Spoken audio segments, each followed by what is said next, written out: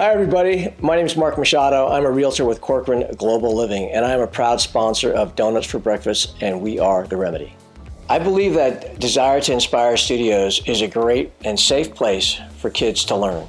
The opportunity to be able to come out and experience what it's like to be on a set, experience what it's like to work with other people, experience what it's like to have to create and build relationships with people that you're going to work with is so important. We need to respect our youth, and we need to teach them, we need to help them grow.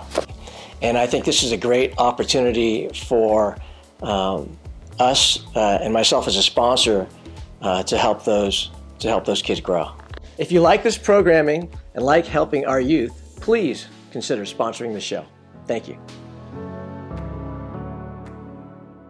Hey, welcome to a Thursday morning, 901, Donuts for Breakfast. And we are here this morning. Our fantastic team, not our entire team, but actually our entire team is here today. And we have a couple of apprentices with us. Shout out, hello, apprentices. Hello. Yo. Hello. Nice. I don't know if you heard that. But Shouting involved. There was no shouting. There was a subdued. No, that was Trevor, good. you got everybody up at 7 a.m. to be here by 9 or whatever it is. Yeah. You kidding me? These kids are probably half asleep at this point. We know how that feels. So anyway, yeah, I know I am. We are here for Donuts for Breakfast, and this is week 2 of our Generational Wealth video podcast. And it occurred to me to, I appreciate what we're doing, but I wasn't sure exactly what it meant. So I Googled it. What does generational wealth mean? According to credit.com, what is the meaning of generational wealth? Generational wealth is assets that parents pass down to their children and, ideally, their children's children. Yeah, so it's old money. Well, not if you're creating it now. Putting it another way. Yeah, but yeah, so that's setting up now Right. for the future. But in other ways, it's that old money of like getting rich older in older times, and then your sustaining descendants of assets over time, passing down and sustaining of assets over time. Very better. Thank you, Professor. And That it was also good. says substantial. So what does substantial mean? An estate of trust fund, investments. Conservatorship, guardianship.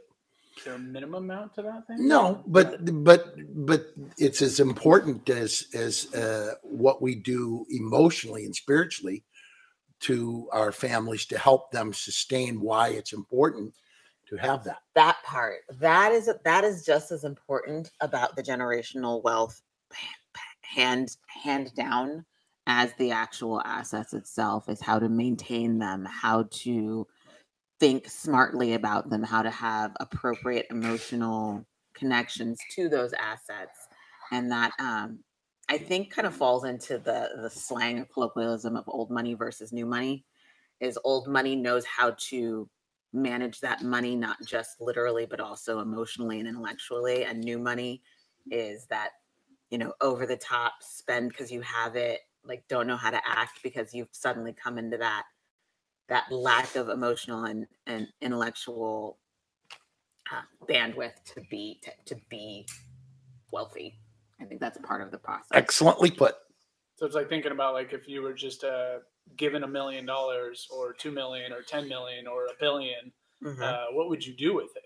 What happens to lotto people sometimes? Yeah, Is a lot of people, most people, they ruin their lives because they don't know how to handle that amount. not always, but some. But the other thing is, when you are blessed with good fortune, good luck, good fate, karma, whatever you want to call it, the wisdom that needs to arrive with it is the Solomonic wisdom of Solomon, who scripturally helped try to describe to people how to maintain that. What he said was, I have more than any other person in the history of time.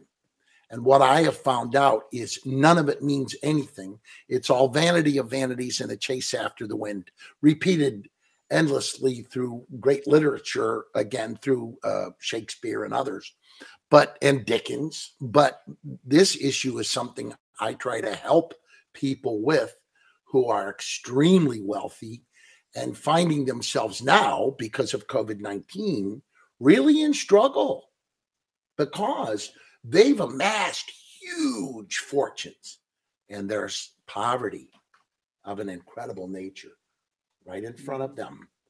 And you cannot look the other way. As Dr. King said, if you look the other way, you're already dead. You'll go on to the end of your days never knowing who you might have become, what you could have done, what you might have accomplished if you look the other way when you're indifferent to the suffering around you. So the thing is that our conversation has to be about is how to help a family, how to help your neighbors know what true wealth is. How do we know what wealth is? Well, if you go to Dickens, Dickens was described as a man who was as solitary as an oyster in his pain. He had everything. He amassed a huge fortune, but he was miserable, angry, bitter, toxic, and vicious to the charities. Then he had an awakening experience that Dickens was excellent at predicting. He was a wise person.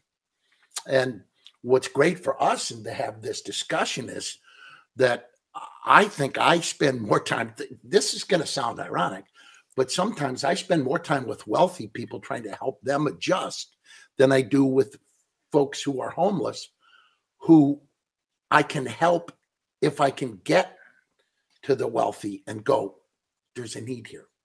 Make sense? Right. Does that make sense to you guys? Because I'm old now, I'm in my 70s and I've watched it over the years. And I love you guys. I mean, you're important to me because you're with these young interns here. You're teachers. I mean, we're all teachers in our own way. We're teachers of neighborhood and neighborhood.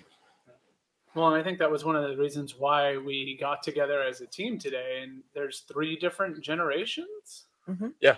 It's someone help me with the generation. Well, it's I still don't know which one. Mine, your guys is over there in the middle, and Mike Boomer over there. Yeah, they have. Boomer names, right?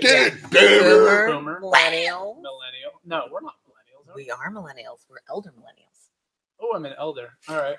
Simpson. Millennial, Zennial. You can put me in whatever. It's, Gen Z, millennial, Zennial. Did you say to yesterday Zillennial? Zennial. Yeah. You're at the back end of the millennials and at the front end of Generation Z. And then what about our apprentices that are hanging out watching right now?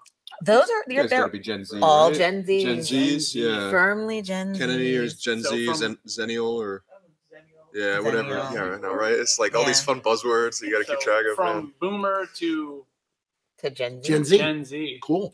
And talking about generational wealth and, having it and not having it. And I think today is part of also that's just kind of dispelling the myths around it or just getting around the same page. Clarification, right? Yeah. What it looks like, the differences on a community level, what generational wealth looks like in Marin. That's a conversation that needs to happen as well.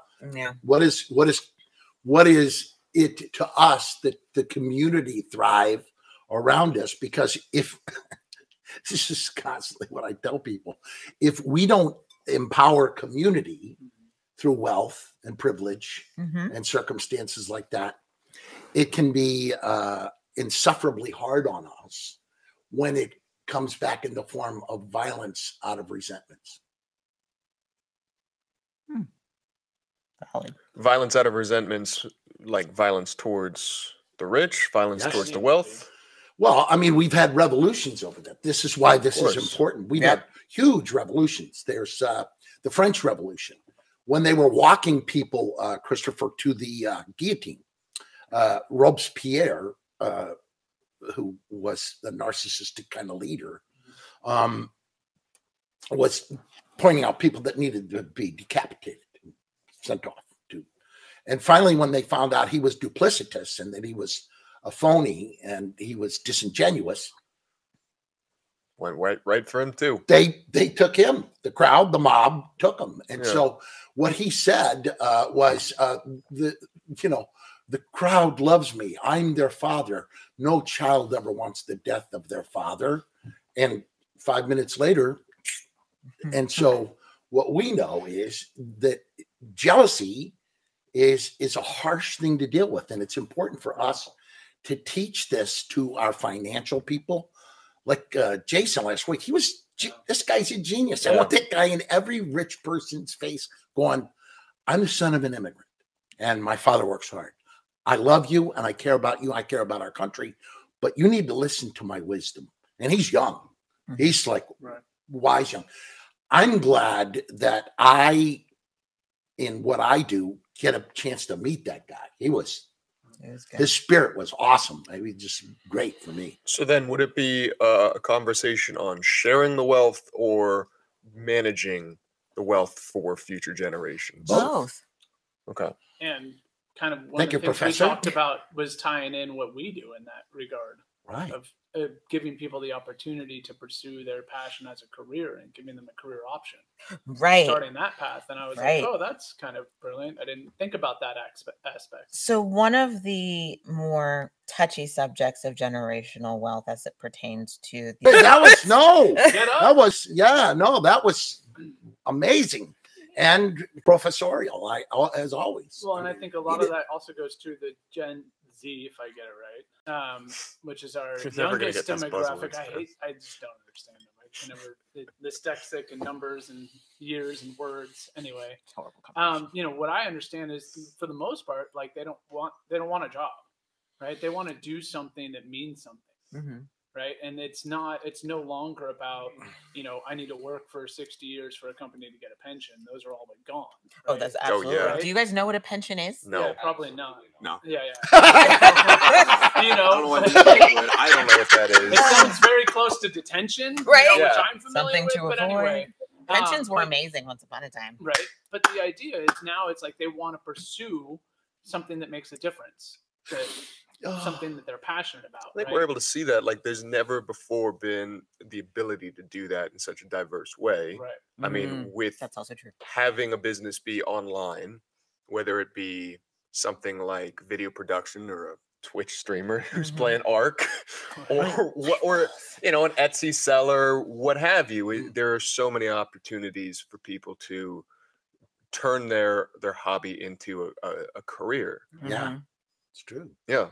So we're great. We're getting there. Right. We're getting towards that technology is very helpful in all that, hasn't it been? Yeah, absolutely. Right? Especially when it works. Yeah, right. Well, goods and services. My husband and I talk about how both of us have always kind of been like, God, I miss the barter system. Like, oh man, goods and services. Don't even get me goods started and services. Like, I got eggs, you got milk. Let's do this. You know what I mean? Exactly. But we're coming into a new kind of era where, yes, we still have paper money. Yes, we now have completely fabricated money that doesn't actually exist in reality. Bitcoin is still, you mean? Yeah, like it's still kind of weird to me. Dogecoin. But this goods and services exchange is changing and evolving. Really? Oh my God. Really? Cesar. I still love you, dude. Don't worry about it. Those things happen, dude. But interestingly, don't be hard on yourself, dude. On the lines of entrepreneurship and kind of pursuing what you want to do, we've also had an evolution as far as child rearing and what we believe children are capable of and what they're capable of understanding. I just read an article and watched an interview with a pair of siblings. One is 9, the other one is 11, and they're both stock traders. And they teach a class to adults and children on trading stocks. No. Sign me up. Yes, they are. Well, how old are they? 9? 9 and 11, I think, or maybe 9 and 10. It depends on how a parent focuses. Right.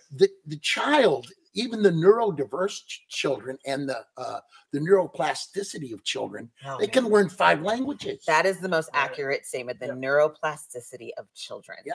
And I mean, I'm around kids. I'm around kids that say the most profoundly wise things, almost as if they were incarnated or reincarnated from some wise star child. What cracks me up, Mike, is that you do tend to talk to these philosopher kids. Yeah. Because you tell me a lot of stories about Yeah. them. And I just keep thinking back to myself as a child and how different that would have been. Your Nobody experience drew it with out me of is you, that. though. Grimshaw, I love you. You're such a wise soul. But Oh, thank nobody you. sat and said, when you were 5, because I did it with him. I wasn't guy. 5 then, but Yeah, but I've always been 5 actually. Well, so there's a difference. when he was on the show, I kept saying, this guy and Long and Barbieri, these guys are, and they went into business for themselves, all of them, and they've accomplished things. Yeah. The girls and guys that I had on the show at 16, after the shooting, after the violence, and if you picture out what brought that on, 2 privileged kids from wealthy homes in Colorado, parents, both fathers were military people, built weapons to kill their classmates out of rage for being bullied. Now you have to have that conversation with the generation not from that area. And that was he and his classmates at San Rafael and San Marin. I was overwhelmed with how wisdom had moved forward from the arc of that violence. Because as I tell kids all the time, violence doesn't have a zip code. It can happen anywhere. Yeah. But this privilege, you think, okay, picture this, a kid who is privileged and wealthy and from a wealthy family, and he's white, starts to get tormented, teased, ridiculed, shunned, shamed, and humiliated. And he begins to plan a way to cry with bullets instead of tears, and gets to a point where he exterminates his best friend, and his best friend exterminates him. This is nihilism at its worst. Why this conversation needs to happen for kids, I'm thinking about this all the time because I love you guys and I want you to inherit the Marin County I raised my beautiful kids in. And when I see my son being a doctor, taking care of dying people in New York and New Orleans, and as an ER doctor, and my other son, who's a writer professor, does what you guys do, teaching kids and having interns and people. And then my daughter is a therapist. I think I raised such a creative, diverse family. And that's what we need to make sure does, as you said, what your mom brought you up to become. And you are everything she could have ever dreamed of in the Sarah wisdom you have. You are the embodiment of what the dream is. And my kids are, for me, what I wanted. Yeah. And so this conversation is important. And if you sat with these little kids, you would be so filled with hope, you would never be depressed. You'd say, the world is moving in a good direction. Exactly. And to go back to saying that you think that it would be really different, do you feel like as a very young child, anybody sat down and took you seriously? No. Oh, absolutely not. No. And that's the difference. The antsy kid, you know, can't sit still in class. Yeah. We now live in a generation where people recognize that children are people and deserve to be listened to. And that makes all the difference in the world. I grew up in a silent household. Yeah. I wasn't listened to. Nobody cared what I had to say. But you listen to your kids. Oh my gosh. I have the best conversations with my kids. They're brilliant. They're so smart and funny and witty and clever. And they're incredible. And I still struggle to not put limits on what their capacity is. That's part of what being a parent is looking at your child and making sure that you aren't putting a ceiling on what they're capable of. Wow. Like, because the rest of the world will. The rest of the world will tell them their whole life what they can and can't do. And your job as a parent is to tell them that is an untruth. Right. And to take it back again to the idea of generational wealth, my mom worked for the city. She had a really good pension. Like, she retired because her pension check would have been higher than her paycheck. So that's why she retired. Yeah. And that was not a conversation that we had. We didn't talk about what a pension was. We didn't talk about what that would look like. Why do you think you were left out of that conversation? Because it wasn't a conversation for children. You didn't talk about money with children in my family. And that's another aspect of that lack of education with regard to generational wealth. I mean, as an adult, I was informed about things that happened fiscally with my family. And at the level of information I've received now, it is appalling how poorly managed funds had been by my parents. My dad owned an apartment building in Oakland that he came into because of an accident that he had. And rather than seeing it as an investment, it was just something to buy. And when it became a burden, it was sold. That would have been the start of generational wealth for my family. And those moments are just missed moments. And that's what we want to prevent. That's what we want to see moving forward, is why enrichment classes now include finance and financial education for third graders and up at my school.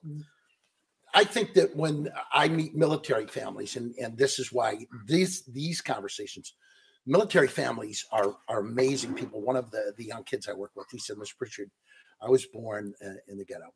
And when I joined the Marine Corps, everybody started equal. Everybody started equal. So I could achieve. They couldn't hold me back because it was a fair and even playing field. And he said, I enlisted so I could become enlightened about why it is important to provide justice early to competition. Amazing statement. Because if you're judged, I don't think I've ever heard that about military before in my life. Never, well, of course, but but it makes a lot of sense when you say it. When you see them, okay, you picture, everybody pictures, this military guy goes off to war. One of my guys, Brian Iglesias, is a captain.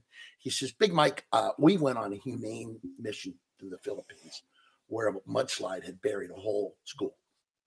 And my young Marines were 17, 18, and 19.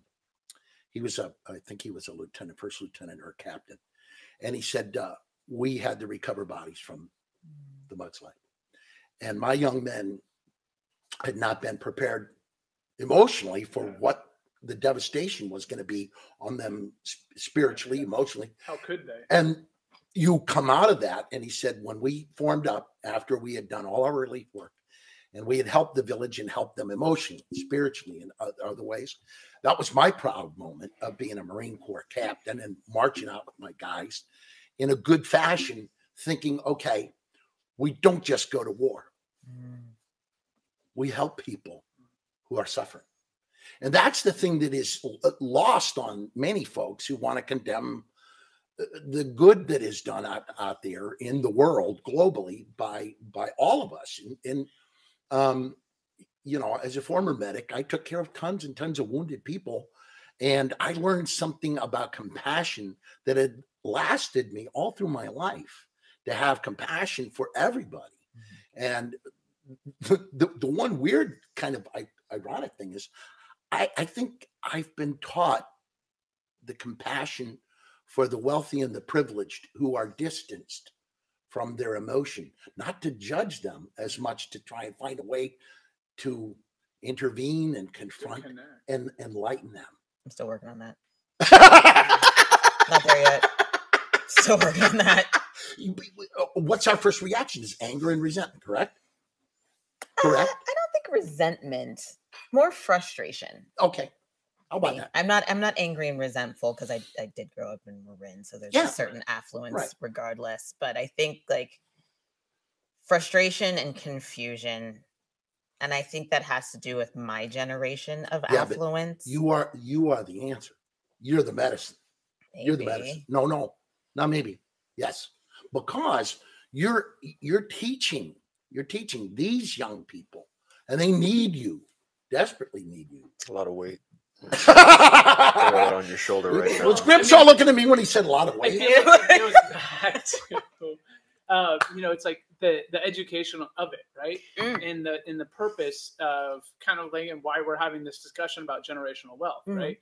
Obviously, we can go in every direction because these conversations are great. Yes, but it's, you know, it's like one of the things that I kick myself now for is, you know, I didn't realize it until several years later, but I was making $50,000 a year under the table when I was 17. Yep.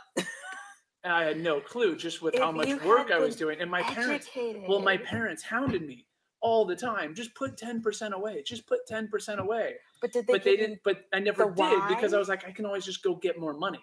They right? didn't give And you I the didn't. why. I didn't understand it, and I don't know that I was obviously ready to listen because I wasn't Right. really ready to listen to anything except for my own will at that Yeah. moment in time. But it's like, you know, several years later, I learned, and then I went, oh, if I would have put Yeah. $5,000, I would have $50,000 in the bank. And now understanding what I do understand about compound interest over 10 years, I'd be like, oh, damn. Yeah. Right. And those are the, I did the same thing when I Yeah. was in my 20s. I was making money hand over fist. And I was a little bit more educated about finances, but not terribly. And I look back and I'm like, I would have had a down payment for a house here Right. now if Yeah. I had just Yeah. made a different Right. choice.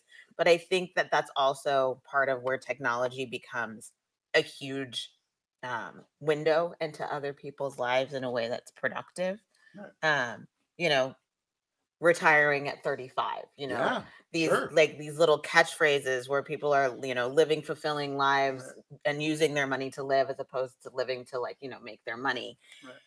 We can give examples to young people now. Right. Save your money because this is what your life would look like. Save your money because these are the things that you, that the choices that you can make in 10 years because you do this now. And I think that that's, again, a redefinition of generational wealth. That's these, as we move into a more global education and a more community-based education, we have to think about how we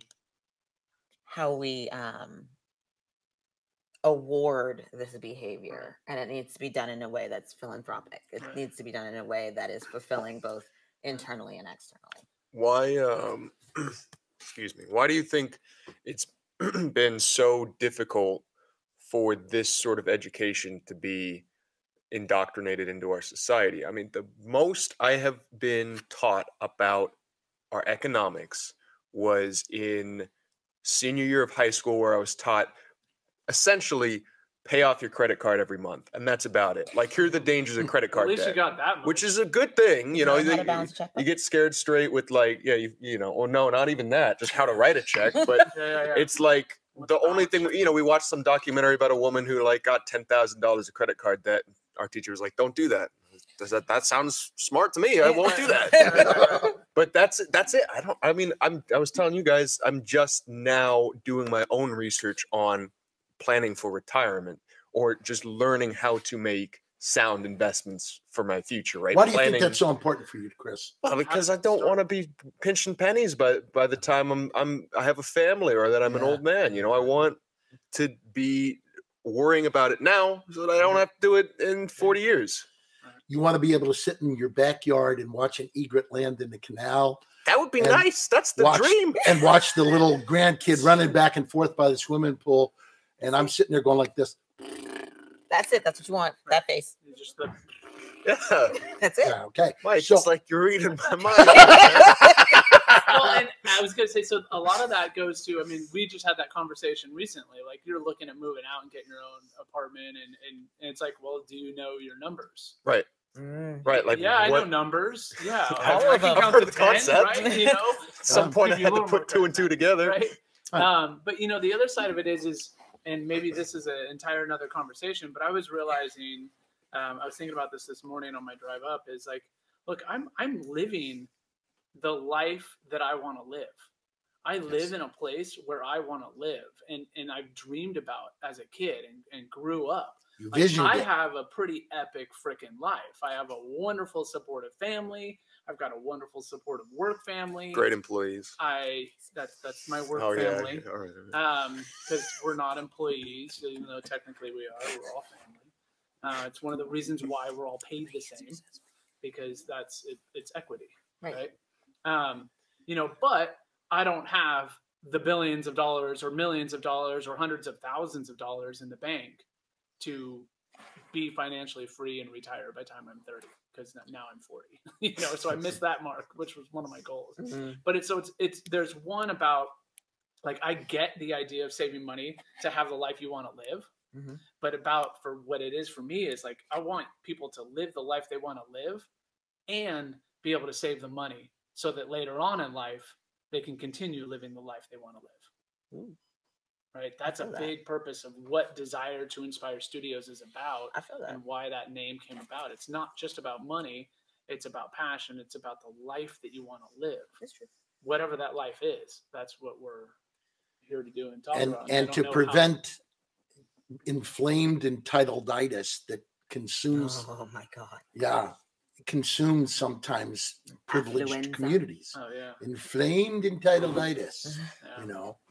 And if you treat other people's heart as toilet paper because you think you're more important than they, you jump lines or you do things like that. About the same way Think with a generous heart for yourself, what that feels like to you. And privilege, I think the biggest thing personal assistance in show business, I've never seen so much suffering.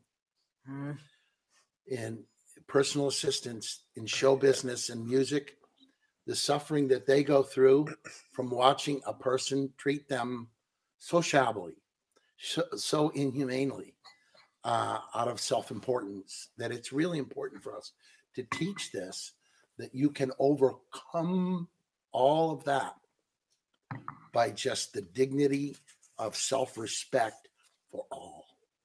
Just that. That is the biggest generational wealth. Treating people well. Dr. King said it, Gandhi said it, you know, every great avatar and every great woman and man who ever led this country. Eleanor Roosevelt was so brilliant. She would say, you know, nobody can make you feel inferior unless you give them your permission. So the wisdom comes from how you treat people. Treat them well and treat yourself well too, right? Yep. Most definitely. Well, I think we are just about out of time. That's a perfect note to end it on. we have one more thing to end hate it it when on. that happens. Speaking of generous hearts and generous pocketbooks, Mike, we have to do an ask because we're not good at that, but we're getting better. Yes. And we are ultimately, to summarize it, looking for sponsors and donations to help this program keep going for our Donuts for Breakfast, and we are the remedy. Do you want to give us only about 30 seconds of something? Folks, you've just listened to this conversation that we've had. I think this conversation is really an urgent and important conversation to have with our kids and our grandkids as they grow. One of the best things we can do is fund these kind of things philanthropically and with charitable donations and with anchored, grounded donations. If you can help us out, we'll still keep having these conversations intergenerationally. This is an important conversation to have. When you see this, set your kids down and say, let's watch this together. When you're doing that, you're doing a bigger favor for them, because this conversation was astounding to me. I mean, I loved it. I wished when I was young, Mom and Dad would have had this conversation with me right in front of me. But we're here now, and you can help us keep this conversation going from last week to this week. And we've got a couple more we're going to do. If you can donate to us, please help us out. Thank you very, very much. We'll keep teaching what we think everyone needs to hear from us intergenerationally. And we appreciate you very much and respect you very much. Thanks. Thanks, Mike. Thank you, Mike. And thank you, everyone, for watching and being a part of our show and being people helping people. I've been enjoying saying this. Remember, go out there, smile, share a smile with someone, share a compliment someone, make someone's day. And thank you for being people helping people. And thank you, Mike Raw and Grimshaw. Ooh, that's a poem in itself right there. For being on our show today. And have a wonderful day. I want to do a selfie real quick.